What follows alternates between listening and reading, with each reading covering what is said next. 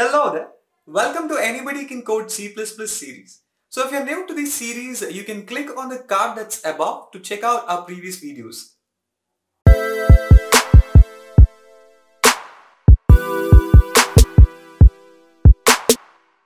Hello there. Welcome to the ABC series of C++ from Facebook.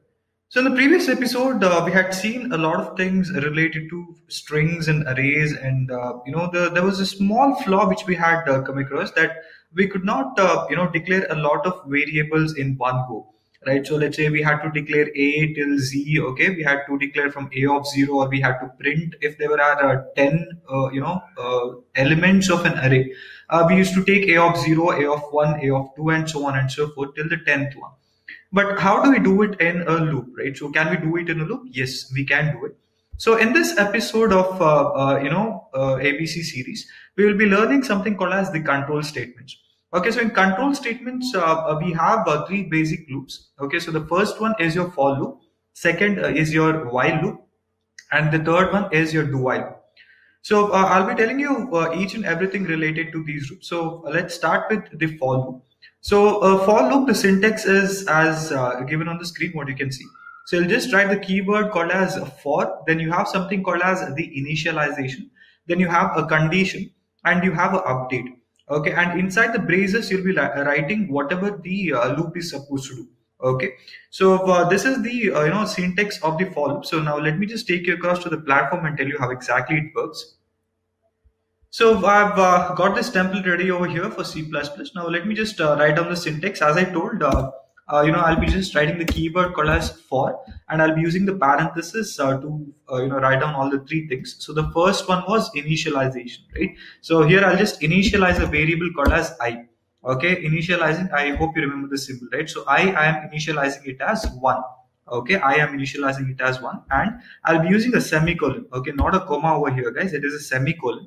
And the condition, let the condition be till I is less than 5. Okay, and again a semicolon is what I'll be using, and then incrementation or decrementation, that is the update. Okay, so I've done the initialization part, I've written the condition, now I'm writing the update over here. So update, let's just keep it as I++, okay, which means it is supposed to increment. And I'll give this braces over here to make the compiler understand that whatever is written inside these braces, it is supposed to do it until and unless the loop terminates. Okay, so here I've initialized I as 1, initialization is done, the condition is till I is less than 5, this loop should run. Okay, and the update is plus plus. Every time this brace ends, it is supposed to come back to the for loop and increment I and check the condition again and do the things accordingly. Okay, now let's see what happens when I run this particular program. So you can see phase prep has been written multiple times over here. Now let's just try to print it in different lines. So if you remember endl, it takes the cursor to the next line, right, after the first execution. So you can see phase prep has been printed 4 times. Now why has it printed 4 times is because now to make you clear with it, let me just try to print I along with phase prep. So let's check what exactly it prints over here. Right, so you can see over here in the first iteration my I is 1 because I've started I as 1. Okay, so I comes over here 1, so it checks the condition 1 is less than 5, condition is true, and it enters inside the braces, it prints phase prep. Okay, and after it prints phase prep, it prints I. What is I now? 1. Okay, it prints that over here, and then it goes to the next line. Okay, after it goes to the next line, it comes back to the for loop over here, but it increments the I. Right, so I was 1, it increments it to 2. So 2, is it less than 5? Yes. Okay, so 2 is less than 5, condition is true, it enters inside the loop and it prints phase prep and also I. So I is 2 now. Okay, it goes to the next line. So this goes on happening. Next again, it becomes 3, it becomes 4. Right, so 4 is less than 5. Yes. Okay, true, condition is true, it comes inside the braces, it prints phase prep, it also prints I, that is a 4. Okay, and it goes to the next line, and when it goes to the next line, it comes back to this particular for loop to check the condition. But when it checks the condition, it has to increment I before that, right? So 4 becomes 5, so 5 less than 5 false, right? So condition is false, it comes out of the for loop, that's it. Now let's say instead of giving it as less than, I'll give it as less than or equal to. Okay, now if I try to run this particular program, I'll get the iteration till my I is equal to 5, because I've given less than or equal to 5, right? So this is the basic syntax of for loop, and I've told you how to get things executed also over here. Now let's just check that particular thing what we had discussed about arrays, right? So let me just declare an array called as a, and the size would be 10. Okay, so over here, starting from I is equal to 0, I less than 10. Okay, I'm supposed to increment it, and I'm supposed to scan this particular array. Okay, so for scanning, what do? We take C in, right? So I'll just scan it as A of I. Okay, so every time it iterates, first it'll be A of 0, then it increments, it'll be A of 1, okay, A of 2, A of 3, so on and so forth. So for printing also, I'll use the same for loop. So once scanning is done, I'll just print it over here. So for printing, I'll just I don't have to declare the array again, so I'll just take it off, and instead of C in, I'll just write it as C out. 1 second. So C out, and here I'll just give certain spaces to make the outputs a bit clear. Just run this particular code. Okay, so it says there are some errors. Yeah, C out. Forgot to change that. Okay, now let's check. So here basically the compiler will ask us to give 10 certain what is that datas, and then it'll try to print those datas. So here it says I was not declared. Okay. So here we have declared I inside the for loop, right? So if we are using I only inside this brace, we could have written I inside that for loop, but we are using I outside as well, right? So let me just declare it, in the beginning. And now let's try to run this particular loop. Let's check what exactly it says. Yeah. So here now we'll be printing, we'll be first giving 10 values. So let me just give some random values over here. So first I'll give 10. Okay, so I'm just giving random values, guys. So when the limit is reached, I'll just print the, so you can see. So I've typed random 10 numbers, and it is printing 10 numbers over here, 10, 25, so until 89. So this is how you can, experiment with the loops and do things on your own. So this was one loop, guys. Now let me just tell you what the next one is. So the next one is your while loop. Okay, so similar to your for loop, we have something called as while loop. So the syntax is almost same. So I'll just discuss the syntax over here. So just like what we had a condition in for loop, we also have a condition for while loop, but there is no incrementation initialization over here. So that'll be inside this particular while loop or outside, or however you want it to be. Okay, so let me just explain it to you. So just like how I tried to print face prep 10 times, I'll just try to print face prep 10 times over here. So let me just declare I separately before that, and I'll initialize it as a 0, okay, before the while loop. And here I'll write the condition I less than 10. Okay, and I'll open and close the braces, and inside this I'll just write the cout statement saying that it has to print face prep. Okay, and after every display or print of your face prep, I want the I to increment. So you can see this update and initialization. It is done apart from this particular parenthesis condition. Right? So in the for loop, we had all these three in the single parenthesis, but when it comes to while loop, we have it separately. Right? So let's just try to print this. Let's check what happens. Yeah, so we have not given to go to the next line. So let's just do that. So instead of giving it 10, I'll just try to give it for 5. Let's check what exactly happens. So yeah, so you can say it's the same output, guys, but we have used a different loop over here. So while loop specifically is used when you're not sure about the iterations, right? So let's say I'll say I is equal to true. Okay, let's just say it is true, or I can even just put 1. So if you remember, I had told you anything apart from a literal 0, it means true, right? So I'll just put 1 over there. Now this is an infinite loop, guys. Now you can go on printing this, okay, and it will not stop. Okay, so probably the compiler might give you an error, okay, or it might go on printing it and it will not stop, right? So this is an infinite loop. The same infinite loop will occur in your what is that? A for loop as well.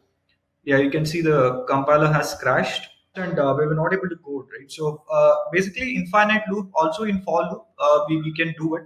Okay, but I don't want to do it again because the compiler would crash. But the advanced or the the online IDEs, probably what they'll say is out of bound exception or time limit exceeded. So these are the things what the compiler will understand, that there's an infinite loop and they'll try to stop it. But unfortunately, sometimes they'll try to execute the things and they'll crash, right? So the last one, what we have over here is your do while loop. Okay, so do while loop, it is almost same as your while loop, but there's a small change. What I would like to tell you over here. So you can see we have a keyword called as do in the beginning, then you have the body of the loop, and the condition comes at the end of the loop, right? So this is the syntax of the do while loop. So let me just write down the things for you. So I is equal to 0. I'll write the same code where I'll have to print face prep 5 times. Okay, so do. Okay, and over here I'll open and close the braces. So there's no condition over here, guys. I'll just write the body of the loop, and the body of the loop is to print face prep 5 times, right? So okay, this is done, and after this I'll be writing the condition called as while. Okay, I is less than 5. Okay, and inside the body, I'll be giving the update. Okay, every time the iteration happens, I'm supposed to increment I over here. And please remember, there is a semicolon at the end of this particular condition. Okay, in while loop, there's no semicolon after the condition, but in do while loop, after the condition, there is a semicolon. Let me just try to run this particular code and check what exactly happens. Okay, face prep, basically it's in single line. So let me just give a endl and try to print it now. Yeah. So the same output, guys, there's no difference, but we've used a different loop over here. Now again, why we use this particular loop is, I told you for loop is specifically when you know the number of iterations for the loop. While loop, when you do not know the number of iterations for the loop. Do while is also one such loop where you do not know the number of iterations and you're supposed to execute the loop. But here what happens is, let's say, I initialize I is 5. Okay, in the beginning itself, I is 5, which means that here the condition is I less than 5, right? So, or for your convenience, let me take it as 6. Okay, so the condition here is only when I is less than 5, it is supposed to do these operations, right? So I have taken I is equal to 6, which obviously is greater than 5, and this condition fails. So according to this, our loop is not supposed to run. But let's see what happens when I run this particular code. It is running, right? It runs, which means it is running through this particular body, and everything is being executed.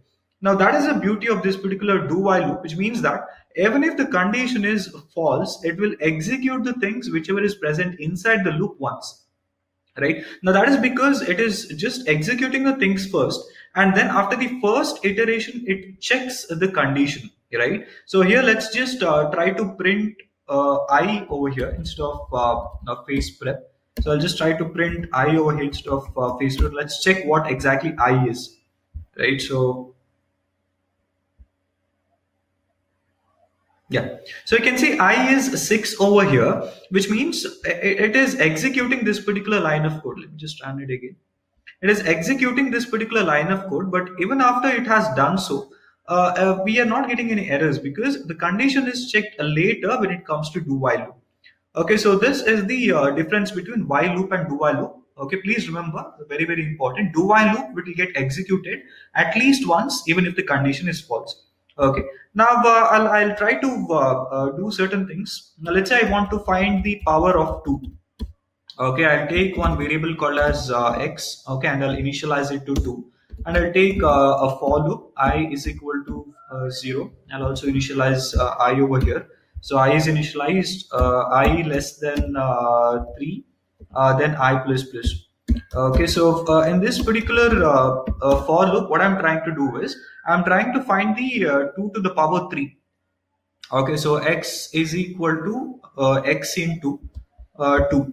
Okay, so I hope you remember this assignment operation, right? So x is equal to this means that x is equal to x into 2, right? So every time this loop runs, the 2 will be multiplied with 2 and will get the output however it is.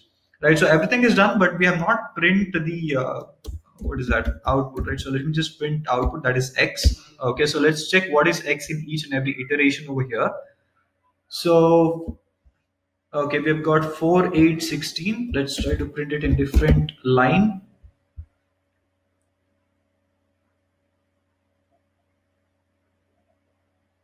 Yeah, so you can see 4, 8, and 16. So which means that 2 to the 2 into 2, again 4 into 2, again 8 into 2, and finally when it comes to the third multiplication, it stops. So do we have to do all these, right? So we do we have to find the power each and every time? Do we have to write a loop? Okay, definitely not. We have got certain inbuilt functions, okay, written in C++ or when it comes to any other languages. Okay, so in the next video, I'll be discussing related to the inbuilt or the predefined functions that is present in various libraries of C++. Okay, so so much for your loops, guys. So I hope you have understood all the three loops. Please try to experiment on these loops. Okay, and you'll be able to understand very clear based on all these three loops. So till then, happy learning. Hope you liked the video. Do not forget to subscribe and do click on the bell icon so that you get notified when the further videos are released. And also check out our Instagram page and WhatsApp broadcast services. The links are in the description below.